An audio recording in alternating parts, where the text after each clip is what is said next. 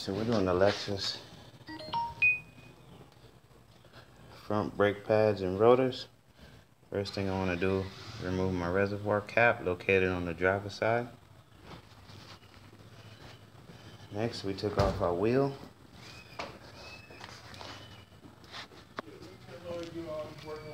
With your 21 lug nut.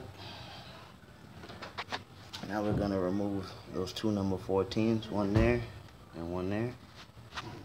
Alright, so once you remove your two number 14s, just want to use a pry bar right in there. Pry this caliper off. Next, you want to remove your old brake pads. Make sure you hold on to these clips right here. They just pop out, but you're going to need to reuse them. Okay, next step before you can remove these rotors, take off those two number 17s. One there, so you can remove this retainer.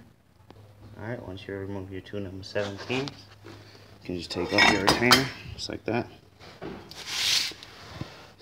Now if your rotor is not loose, you can use two bolts to put in here, tighten them down evenly until this pops off, but our rotor is loose, so we got lucky. So we're going to change that out now. Alright, new rotor's on.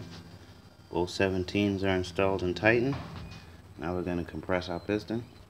Okay, pistons compress.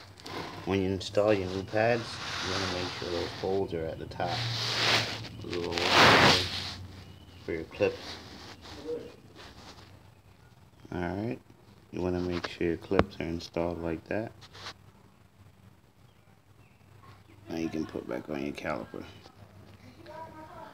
Alright, two number 14s are back installed.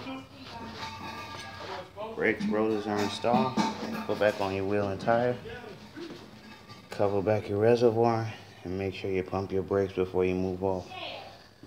And that's the Lexus front rotor and brake replacement. Thanks for watching. Subscribe, comment, hit that like button. See you next time.